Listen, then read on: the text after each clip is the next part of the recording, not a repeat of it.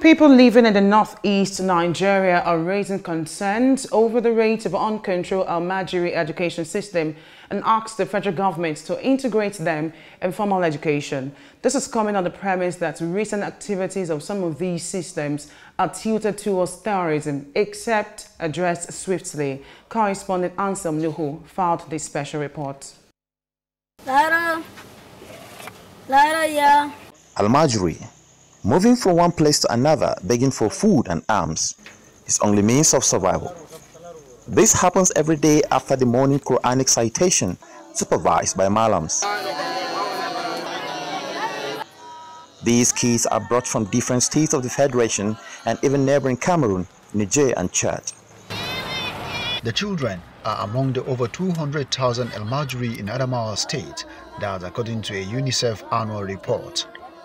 According to the report, Nigeria has 9.5 million Almajiri children. Over 2.7 million of that total come from the northeast, representing 25% of the total number.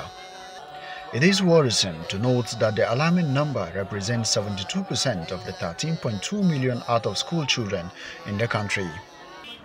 There have been rising concern that these vulnerable children are easy recruits for Boko Haram and other miscreants involved in heinous crimes in the country.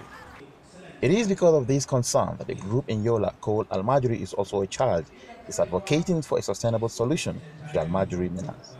This is not the best practice. We can reform the system and we can adopt it. These children can be in school, and that will not stop them from pursuing our Islamic knowledge. Renald Rollins is the chief security of the American University of Nigeria, Yola. One day, those children will be adults. They can't read, they can't think, they can't sort things out for themselves. So what do? Become militants, become insurgents, become criminals, bandits.